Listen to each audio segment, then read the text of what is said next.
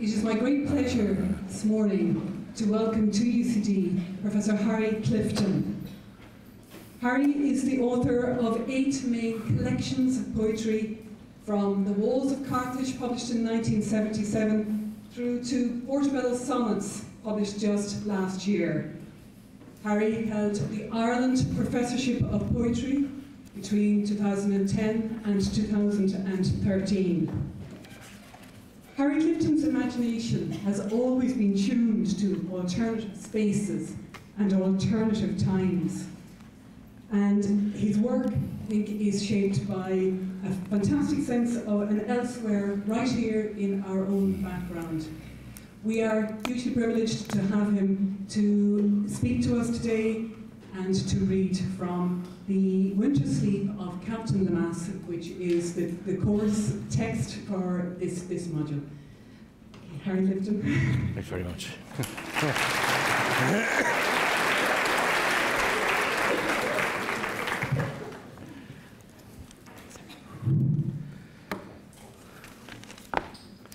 Hello, and thank you very much for being here. It's an extraordinary experience for me to come into this space and to imagine that I was here, I won't say how many decades ago, as a first-year student of English. And you know, one of my first memories of when I came in that door just a few minutes ago was of sitting up there and listening to a professor, Professor Dennis Donoghue, who, this was way back in the 1970s, reading an American poem called Sunday Morning by Wallace Stevens. And I had just come out of you know, the whole traditional Irish education system of the time, which was tremendously, you know, beautiful in some ways, but very, very isolated and introverted in others.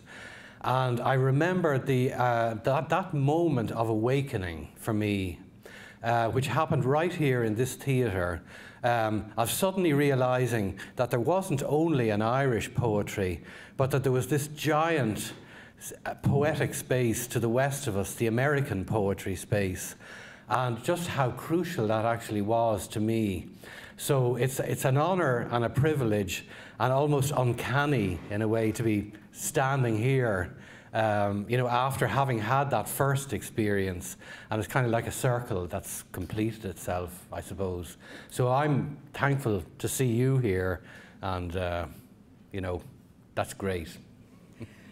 Thank you very much, Harry. Actually, you've begun to address the first question I was going to ask you, which was about your time here as an undergraduate in UCD in the 1970s. What was that UCD like for you starting off? And I suppose particularly, what spurred you into writing and supported you in doing it? I arrived in UCD as a completely immature, emotionally immature individual in 1970, and I found UCD an overwhelming, a lonely place to be, a difficult place to be, hard to connect with, and at the same time it was the beginning of a huge sort of inner adventure for me. And as I just mentioned there, the excitement came almost immediately after moving out of the Irish curricular world, that wonderful world of Yeats. I went out into the Hazelwood because a fire was in my head, and caught and hooked a berry to a thread, and a girl appearing, and so on. That beautiful nature mysticism thing of Irish poetry at the time, very rural, not where I was coming from. Then discovering, as I said, American poetry, urban poetry. Also a huge thing for me, the reading of European philosophy, because coming out of Catholic Ireland in the 1960s and 70s, the kind of Catholicism that was very much part of the school system was what I would call a Thomistic Catholicism. In other words, it was a catechism mode of religious thinking, where everything was question and answer. Who made the world? God made the world, and so on. And you became a theologian at the age of 9 or 10 in this world, you know, and you were able to answer extraordinary questions like, you know, what is the nature of mortal sin? And, you know, mortal sin is full knowledge, full consent, and grave matter. You know, and you were up there, you were a little St. Thomas Aquinas, but all this was dry, dead, legalistic stuff, you know. And then to move into a philosophy course where you discovered, for example, that Catholicism was also European, that it was also about sex, that it was also about ecstasy, and start reading people like St. Augustine and so on. That was a huge thing for me, and it was the combination, I think, of discovering the range of American poetry, which was incredible because you could have very conservative American poets who only believed in rhyme and meter, and you could have absolutely wild, far-out American poets who believed in putting a piece of paper into a typewriter and writing a bit of a poem, then answering the phone, and then coming back and putting the phone call into the rest of the poem and leaving it there and coming back 2 weeks later with some other thing that had happened to them on the street and finishing the poem. So you had this fantastic range of, you know, of freedom and form, and those were really crucial things for me, European philosophy and American poetry, and that was the alchemy. That was the alchemy, definitely. Sounds like a very powerful combination. Yeah. Harry, you returned to live in Ireland in 2004, having spent most of your adult life living abroad up to then.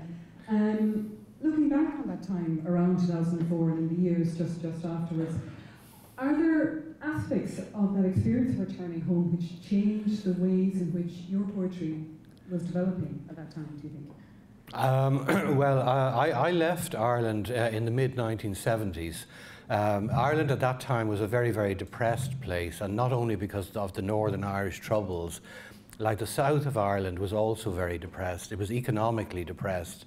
But more than that, there was a kind of spiritual depression about Ireland in those years. And if you were young and you wanted to get close to life, you really needed to get out of Ireland, you know. So for all kinds of reasons, some of which I might come to in a little moment, I upped and left Ireland in 1976, and I lived in Africa and Asia, and I worked in teaching and I worked in aid work and did all kinds of things. And I came and went from Ireland for over 30 years. And I only really came back to Ireland in 2004 and discovered that Ireland had become a different place. You know, when the Ireland I had left was a closed, introverted society. The Ireland I came back to was open, multicultural. You know, I can see it just looking around me here, you know, the faces of people here, you know, the complete difference that there is in the student body is just immediately apparent to me from those years.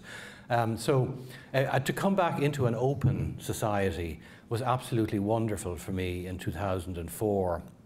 On the area that I live in, which is called Portobello, it's about 15 minutes drive from here, is really a very, you know, it's accidental in a way that I'm living there, but in a way it's kind of a microcosm of what Ireland is, you know, because it has an old Dublin community, it has an immigrant community, a North African community largely, but also a Chinese community, and it has a middle class layer or stratum of people like myself who now live there. And it's a constantly evolving community. So you have a sense of an Ireland, you know, where you can close your eyes and you can hear all kinds of languages. You know, there's a whole, you know, polyphony of languages there, which is extraordinary to me.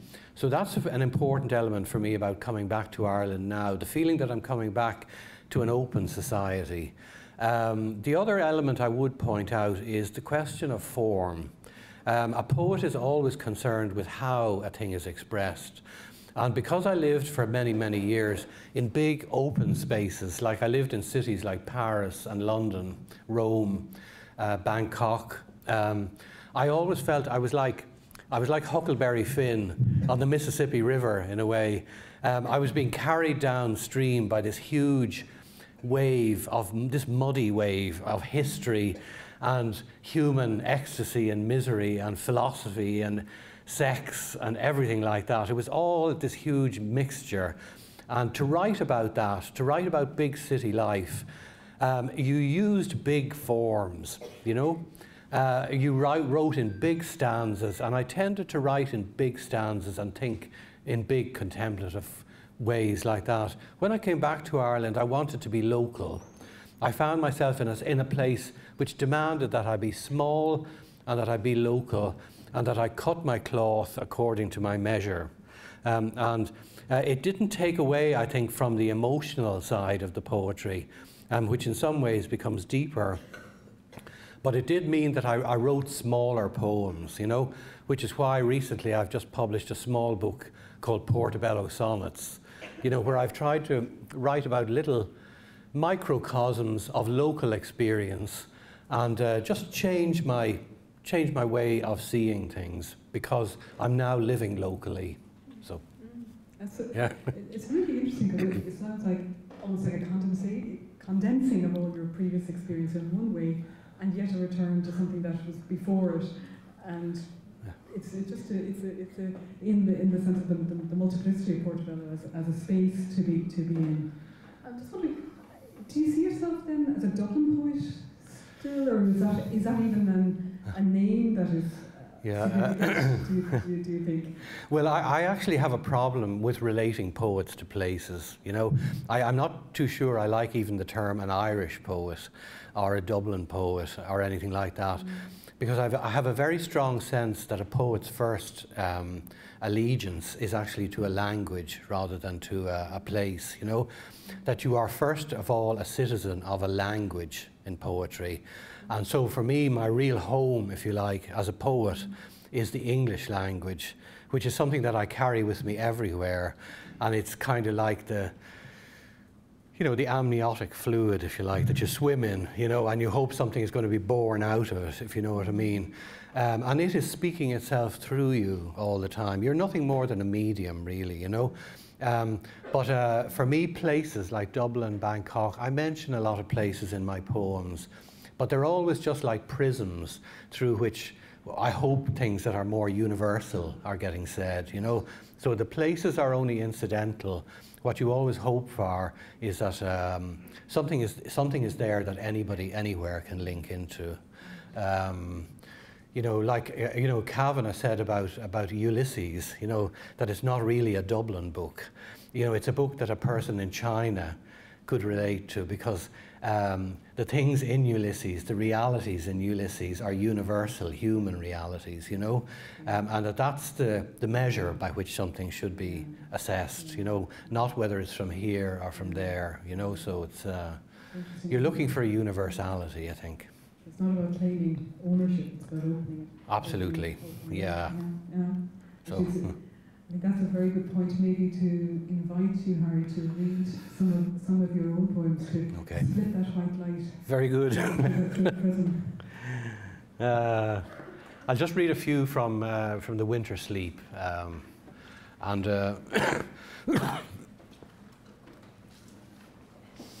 Where to begin? Yeah. You know, we're not very far here from a very small mountain range, which you will be looking out on from the library every single day. The Dublin Hills rather than the Dublin Mountains, actually. Growing up in Dublin, as I did, in a sort of a post-Civil War family, where there was a lot of bitterness, and this is probably true of people in this room, you know, that they probably heard the kind of arguments around the kitchen table that I heard, but maybe you're a little bit further down the line from it than I was, where, you know, the parents and the grandparents were kind of, you know, they'd fallen on one side or another of the Civil War divide, which was basically, should Ireland have been partitioned, or should we have continued you know, our so-called struggle for independence until the whole of Ireland was unified. So people who had a different vision, if you like, of the Republic.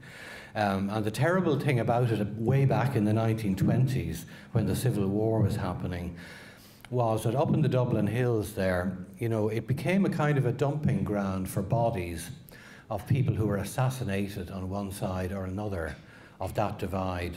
And one of those people who's now commemorated is a man called Noel Lemass, Captain Noel Lemass, whose body was found up on what is called a feather bed.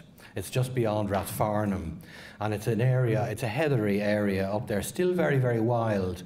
His body was found there in October 1923, and he'd been shot by the state forces because he was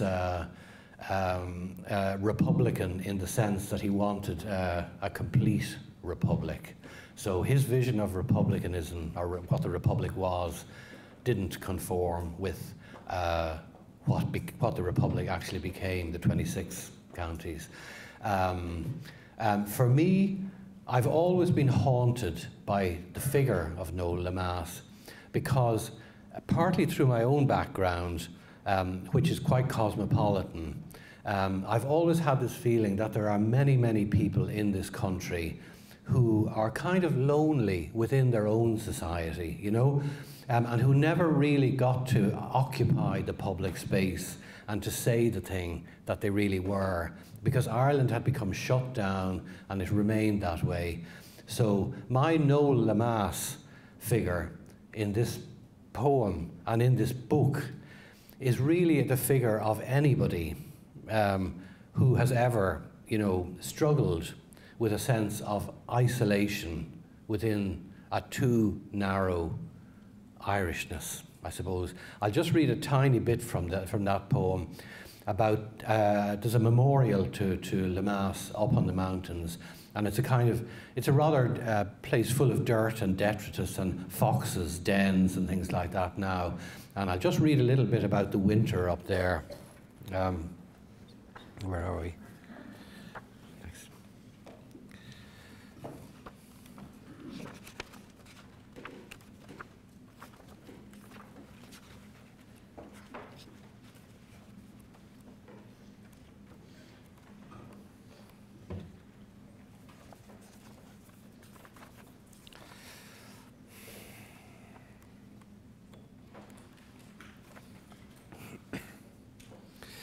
1923. The life of the country hardened against you like frost, and a new front opened. Brother against brother, choice against choice, disputing the high ground. Your eyes, blindfolded, beheld the ideal state as the real one steadied itself to annihilate you. How to survive it, the force of exclusion, the freezing out of the soul at the sight of its own execution.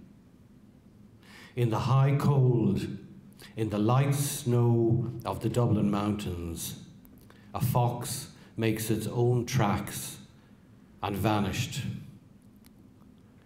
A single shot, 100 years of travelling echoes, family history, unmarked plots. Okay.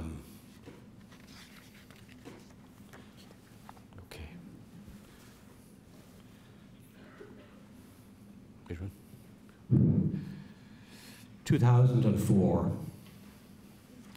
It's always cold up here, even now in summer. The featherbed, older without knowing it by 100 years.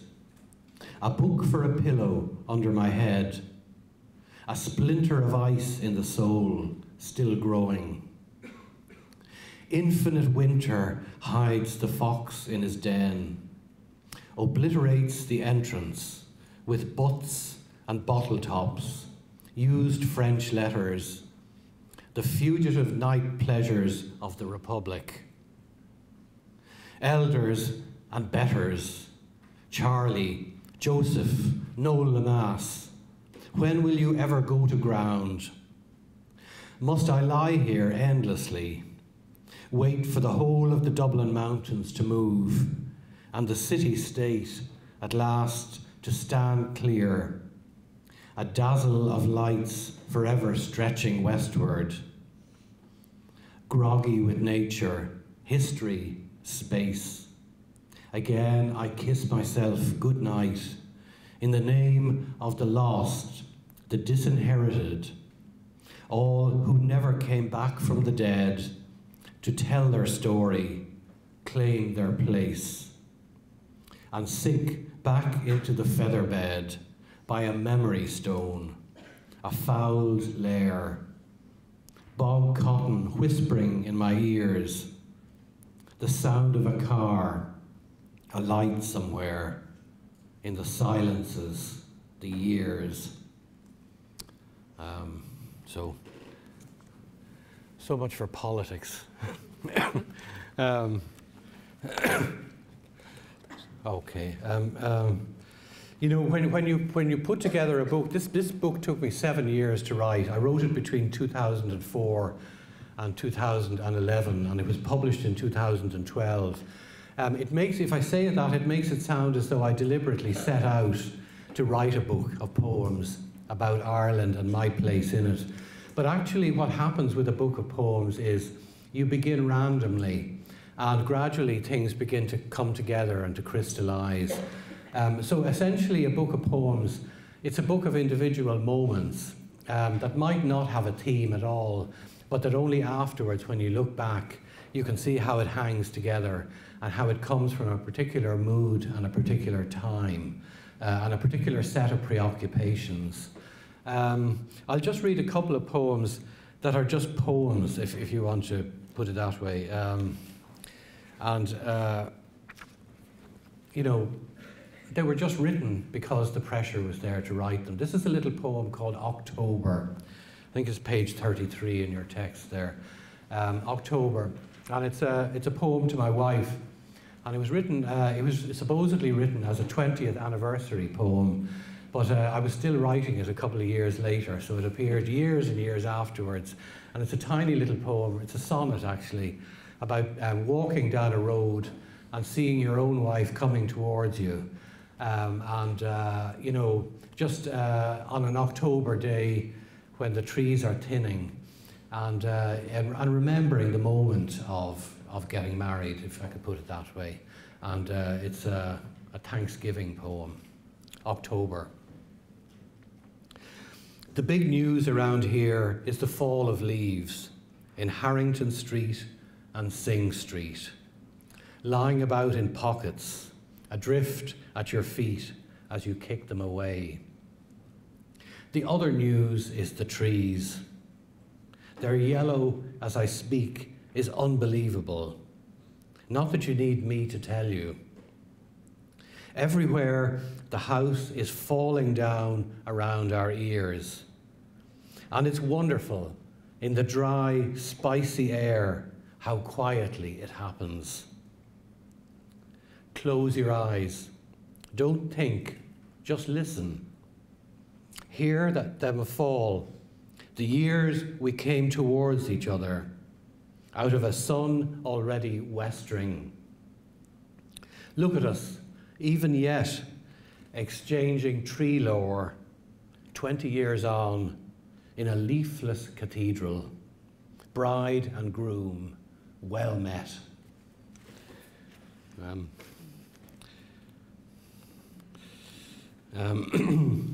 We stay in the domestic. On page 18, another October poem is called Citrus. This is a little poem about trying to raise a lemon tree in a climate which isn't very suitable for southern fruit. And it's partly a nostalgia poem because I have southern origins.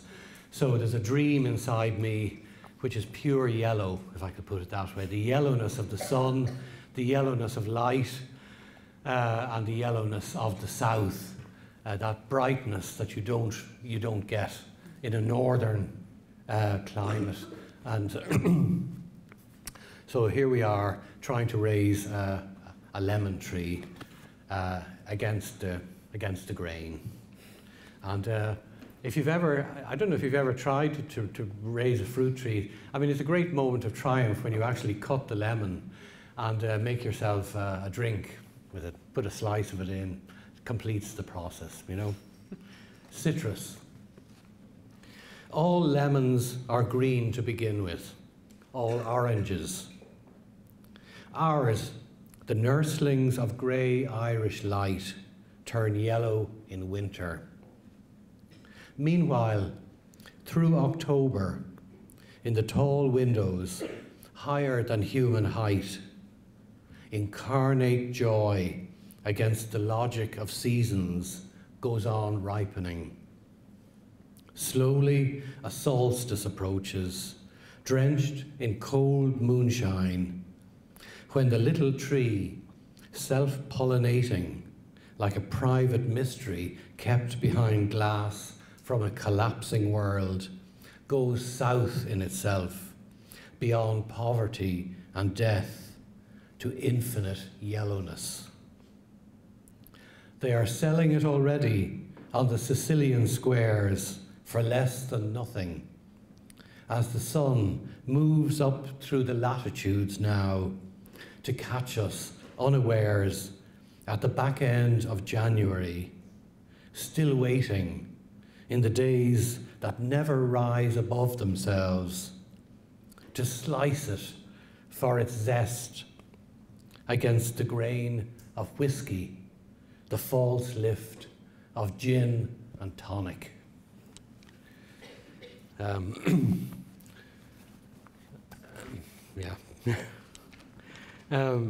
All that stuff about the South. I mentioned a little while back that my own background is kind of Southern. I am of part South American origin, and my grandmother was South American, and she was what was often described in the family as a wandering woman. She lived a very independent life.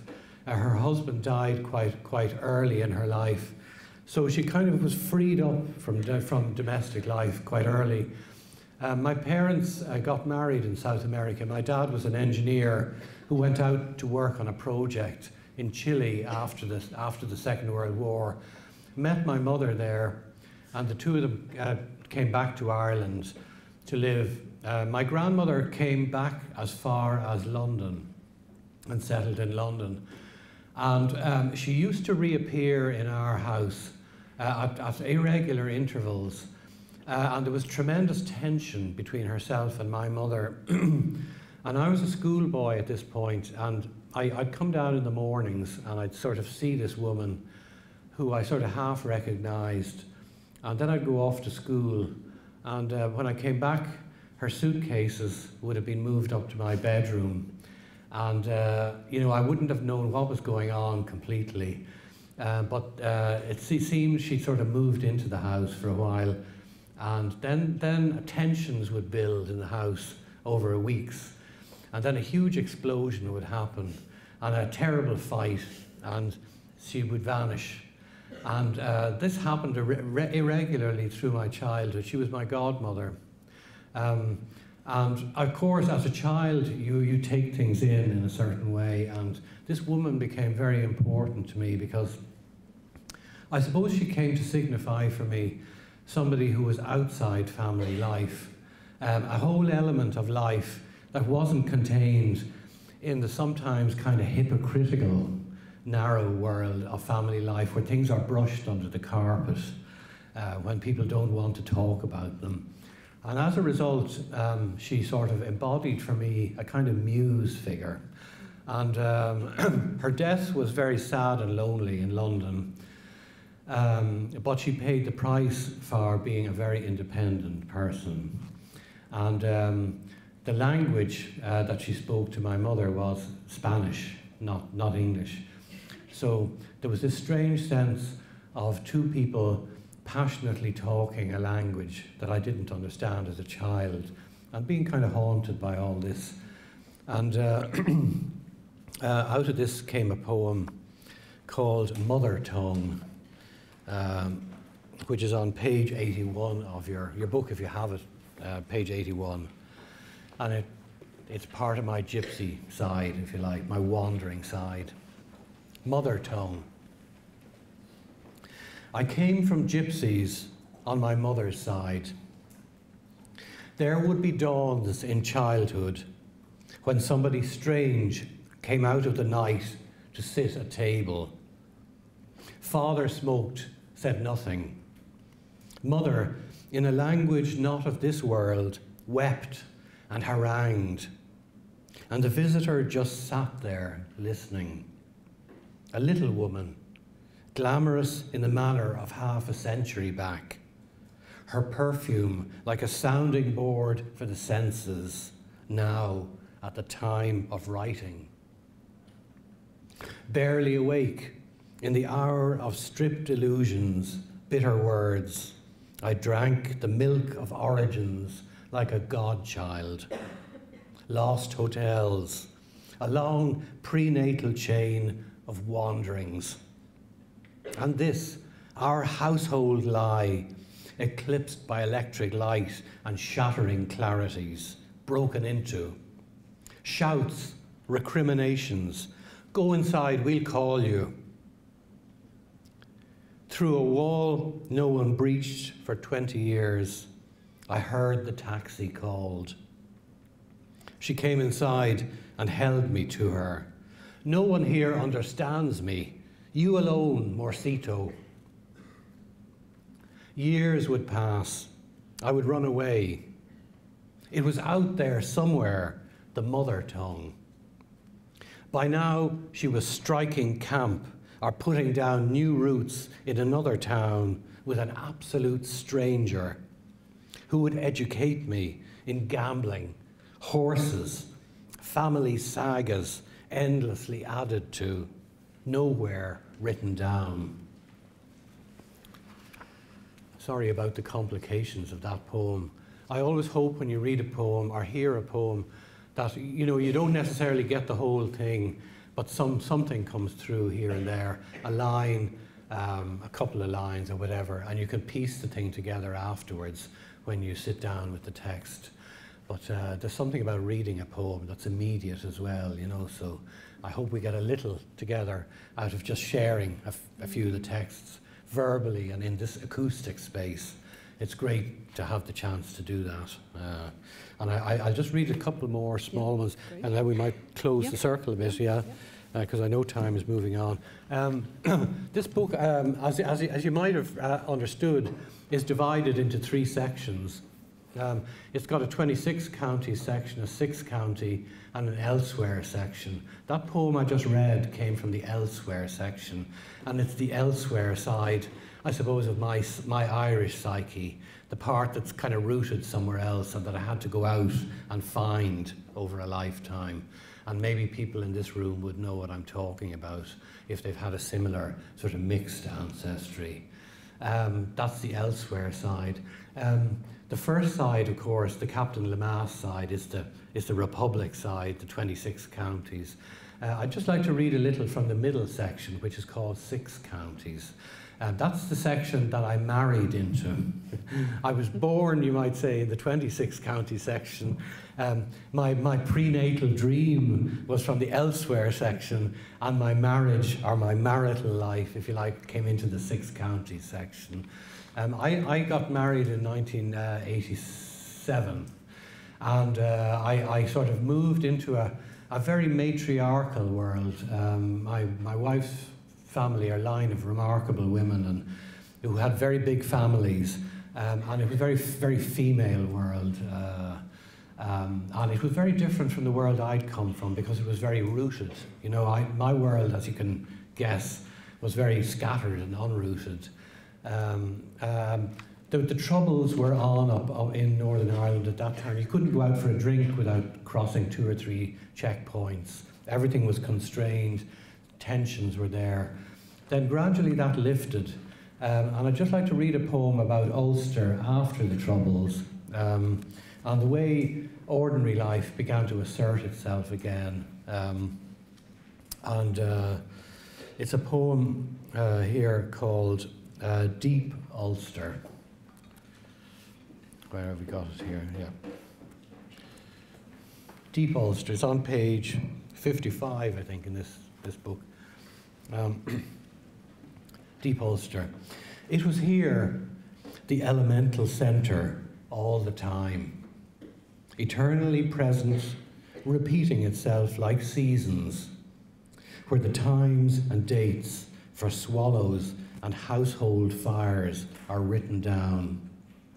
The grouse are counted, the quotas of stocked rainbows. All that love of order for its own sake. Only the hill farms and the high sheep country above politics. The enormous relief up there as the dialect names of skies return, along with their clouds, and the old knowledge opens the mind again.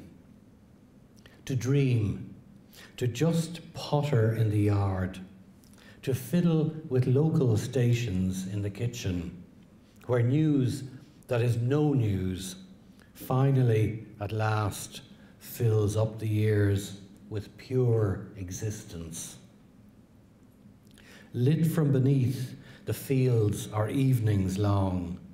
The tree by the house where Vladimir and Estragon kept vigil, with the stillness of commando and insurgent, frightens no one.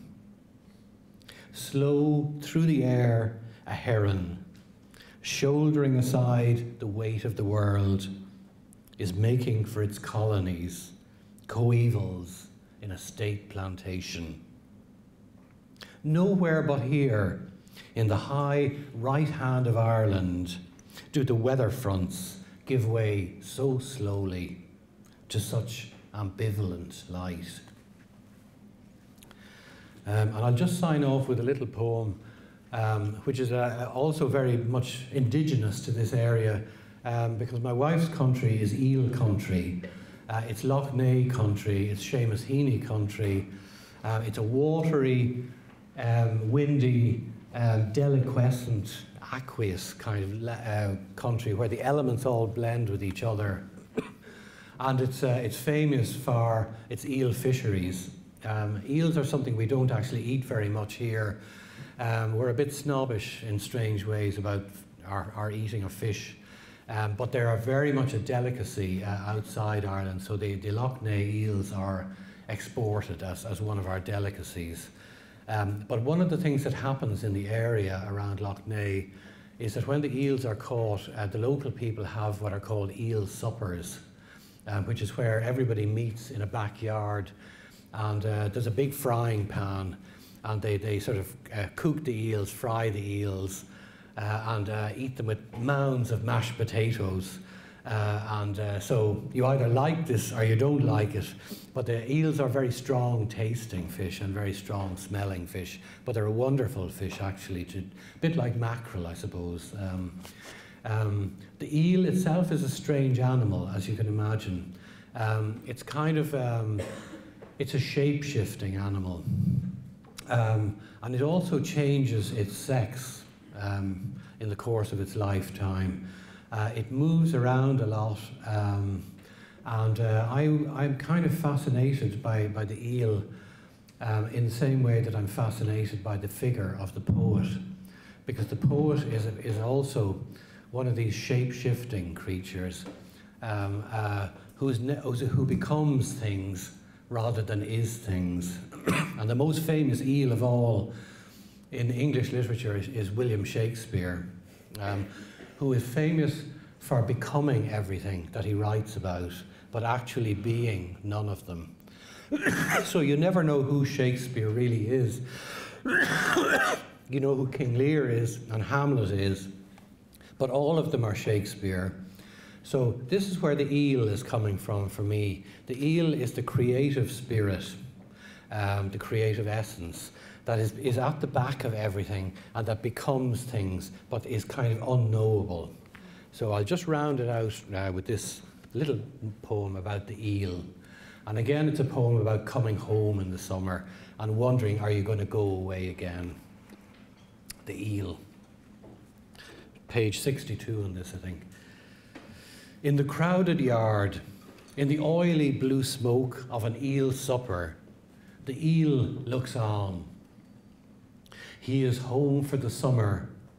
She is home for the summer, metamorphosing the one in the other, androgynous, ambivalent, slipping in and out of the local, the universal, reading about itself in the book of the eel as a disappearing species, toying with its own myths, renewing its passports, wondering whether or not a child is possible, longing unconsciously for autumn as the tractor roars all night and the pilot lights flash in the fields outside, for the night phosphorescence of cities, the lifelong shedding of skins.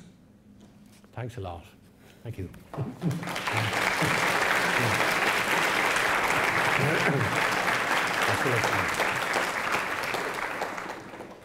Just poems? Far more. Okay. Far more. Just poems. Thank you so much.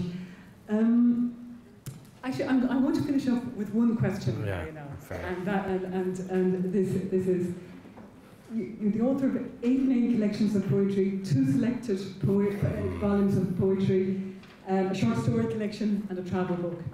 Among our audience here today, I know that we have writers.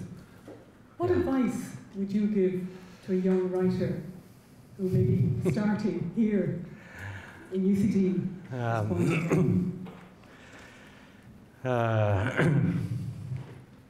Well, I'll answer that in 2 ways. There's the craft element of writing.